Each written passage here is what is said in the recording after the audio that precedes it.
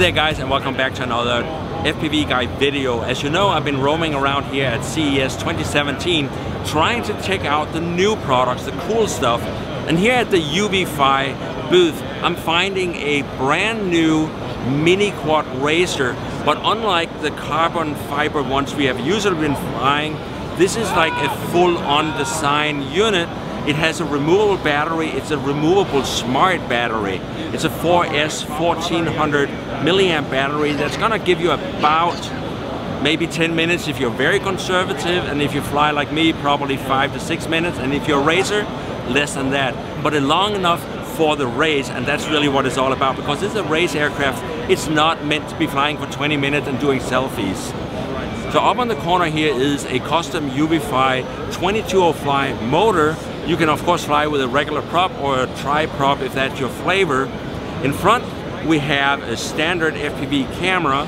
Up here you see the control links, and in the back we have the really cool FPV 5.8 antenna. It's built hard into the butt here so that when you crash, you're gonna break this, but you're not gonna break off the antenna and you're not gonna destroy your VTX. Now the arms here, they come in two shapes, right hand turn and left hand turn. They're really easy to replace. You literally just pop out 4 screws here, and then you can pop the arm off if you do damage anything and pop a fresh arm on. So it's very modular. It's meant for racing. It's meant for what you need to do in order to crash, be right back up and race again. Now it's available in 2 styles. This is the 5.8 analog, which is $499 B&F, and over here, oh, thank you sir, they're handing me the CONNEX version, which is $699, again B&F. Up here you have the HD downlink sitting on the tail here. It's on a rubber mount so that when you crash, you're not going to destroy your expensive downlink. The CONNEX camera is built into the nose here, and is of course a 1080p video camera that you can fly with in full 1080p. And one of the cool things they are including a HD DVR for the base station, so you can record what comes out of your downlink.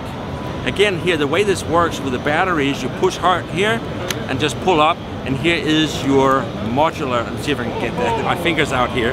That's your modular battery, 4S 1400 milliamp. You have the quick connects down here, so no fiddling around with the XT60 plug.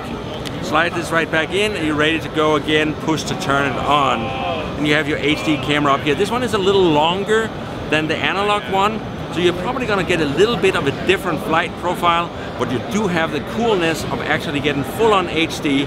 That can also, if you're having a race, you could have the racers all broadcast that up or record it for whatever you're gonna use your video for. Now, the battery, it's so cool to have somebody handing me all this stuff here. Here is the battery, and this is how the charger works. So you just plug this into power, and it actually comes with a power block, but it looks like all the other power bricks you have seen. This is what's different. It closes up like that. We open it back up again. Thank you, sir. You're welcome. You need an assistant to always just reach in and make things work for you. You take this, you plug it in, and now you're charging. So this is a really cool, you can have like a 4 charger bay. They're really easy. You see how much light and power you got. You pop them out, you throw them on, and you're ready to go. Now the downside, of course, these things are about $50 a pop. So they're gonna be a bit more expensive than what you're used to paying for your 4S 1400 milliamp.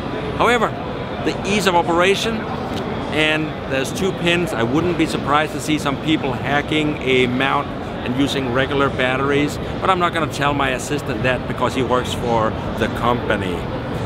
I know how to do that. The thing is though, I do like the smart battery because I have batteries that I have forgotten to use and they've been sitting on a charge for a while, and all of a sudden I have a battery that's not working very well. So a battery that manages itself is definitely the future, and it's something I'm going to be using.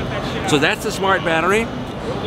So you want to go to the website uvify.com, and I'm going to put that right down the bottom of the screen here. Go check it out, because this is definitely a new interesting direction in FPV mini quads. And again, the analog version here is $499 bind and fly, and which is actually very, very much appropriate price point for a high-end ready to fly or bind and fly mini quad. It's right in there with other products similar on the market.